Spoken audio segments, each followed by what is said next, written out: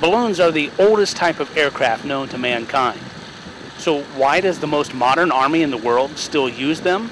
The purpose of launching a weather balloon is basically for wind data. It gives us a wind direction, wind speed, pressure, temperature, and humidity. 2 balloons are sent aloft daily.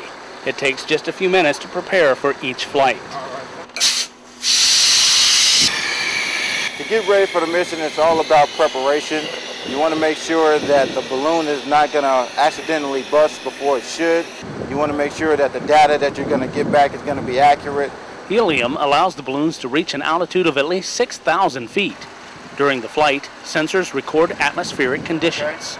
Both the balloon and the instrument package are disposable. A parachute keeps the package from plunging to the ground when the balloon pops.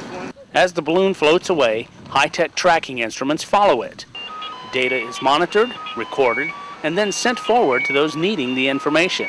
The people who use the information are basically mortars, the field artillery, the Paladins, the MLRSs.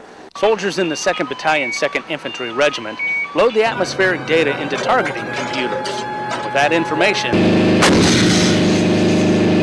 their weapons are more accurate. It may seem like an old-fashioned idea, but when this balloon goes up, soldiers in the 3rd Brigade Combat Team are better able to overwhelm the enemy with accurate firepower.